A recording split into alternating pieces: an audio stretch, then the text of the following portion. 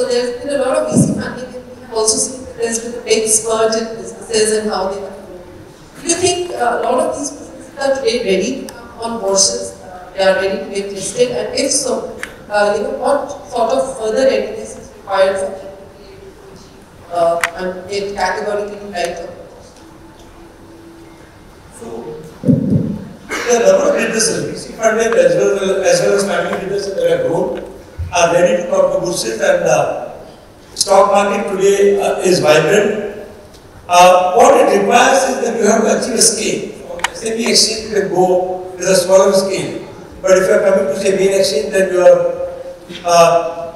revenue should be something like, I would say, at least about 300 to 500 million, or your profit should be something like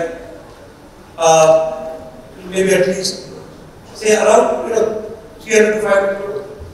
Otherwise, it becomes very difficult to cope up, and also the stock has to have liquidity for good quality investors to get it. I think in the next few years we'll see thousands of enterprises going to stock market. SME exchange will also become vibrant, which will allow smaller enterprises, maybe with 50 crore kind of profit, to go to the market.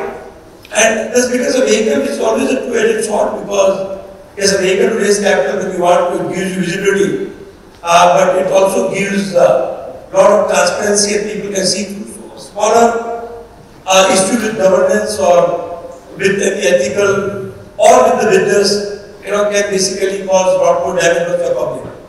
So I think it's a good idea to go to public, but you should know whether you are ready in terms of your size, your internal capabilities, to make sure that you comply with all the regulations and the governance side.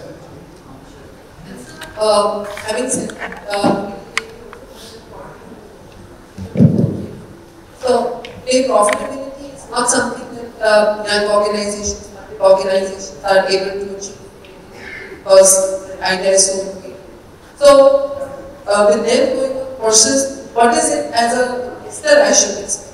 If I put money as an investor, somebody, if they're going public and I'm investing in them, or if anyone is investing in them, what should we expect? So, okay, there are companies which are not profitable yet, but they scaled up their businesses in terms of number of customers and revenue to a very large size. They are public. As an investor, they are high risk investments always. They can be volatile because the valuation benchmarks based on profit are well established. But based on other parameters where, based on say multiple revenue or based on customers, are still evolving.